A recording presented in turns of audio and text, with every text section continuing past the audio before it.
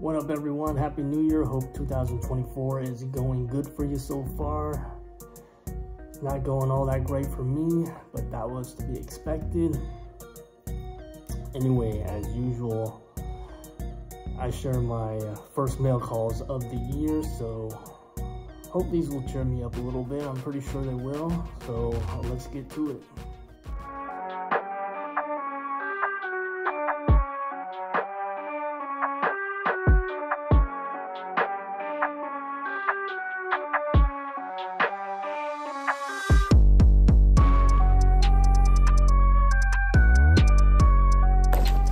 First up is this bad boy.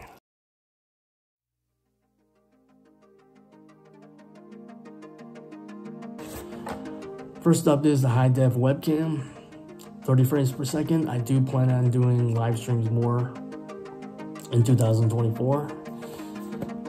I am pretty new to this, so I'll have to see how this pans out.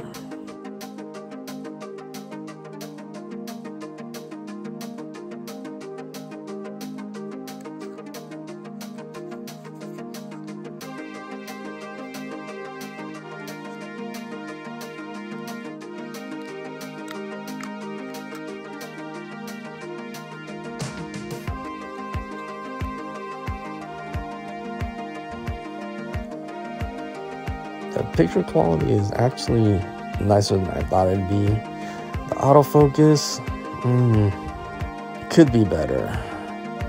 I wanted to test the microphone to see if my lavalier mic was better than the actual webcam mic. Here are the results. Alright, testing the webcam internal microphones. Testing 1, 2, 3. Webcam internal microphones. Testing 1, 2, 3. Testing 1, 2, 3. Testing 1, 2, 3. Testing 1, 2, 3.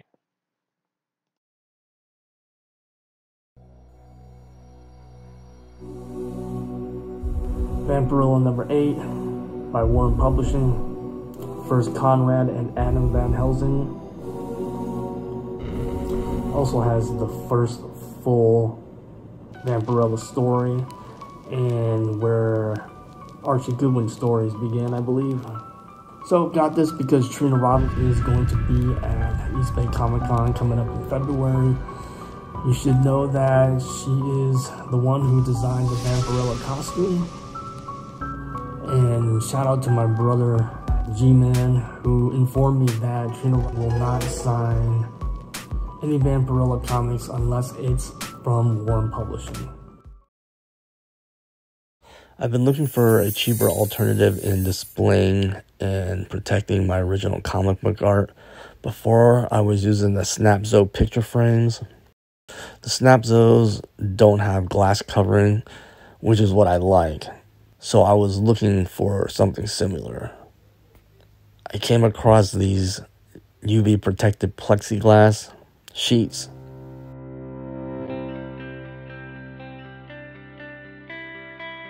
Came in 5 sheets and they are super thin. I love that.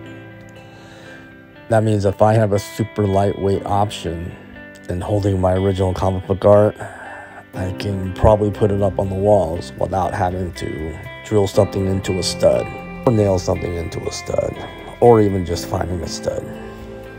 I'm hoping it will be lightweight enough so I can just use simple push pins. So my plan is basically to keep the original comic book art in a plastic mylar and possibly a backing. This one has a backing. That way I can put black masking tape on the back without having to put it on the actual original art. So basically double fold it so both sides are sticky. And then I will just tape the edges like so.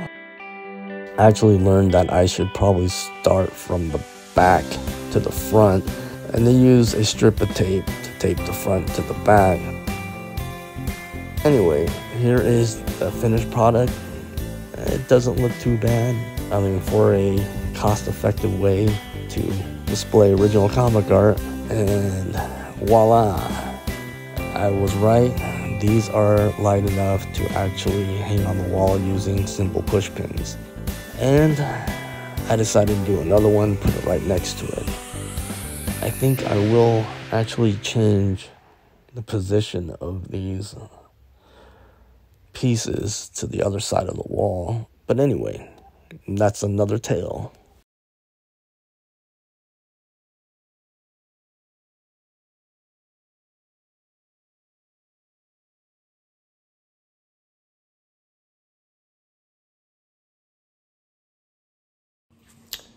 Alright, last but not least is this behemoth right here. I'm actually super excited to open this one.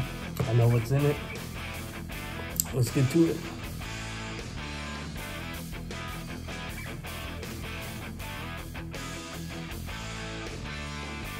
If this thing isn't cool as all hell, I do not know what is.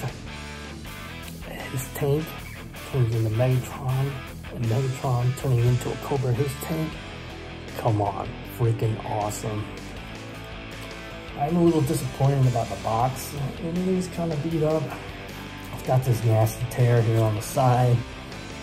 Oh, but what can you do? When I saw this last year, I had to have it, but they were going for like $100. No kidding, $100. So I waited a little bit for it to come down.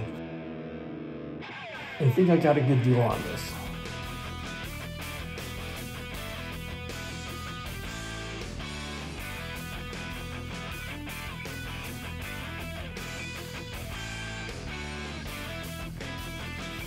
Once again, the G.I. Joe Transformers crossover, you can't get any better than that. Also has my favorite female Cobra character, the Baroness.